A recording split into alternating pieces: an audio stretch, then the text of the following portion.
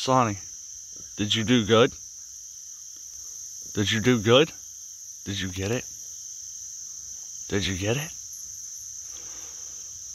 Alright guys, so real quick, I've seen a lot of people ask on podcast and YouTube channels about predator protection for, various different livestock.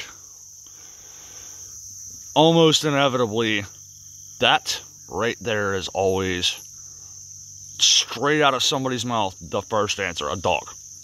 Why? That's a 45-pound blue heeler feist mix, which means she is vicious and she's fast as lightning when it comes to predators. That is about a 3 or 4 pound possum. Although vicious, is not a match for that. That is the first possum that I've seen that's been stupid enough to come around here in probably about a year. And it's been coming around for 2, maybe 3 nights.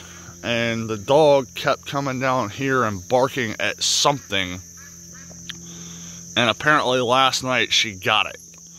Because I went to walk from over there where I let the ducks out to over here to feed the pig.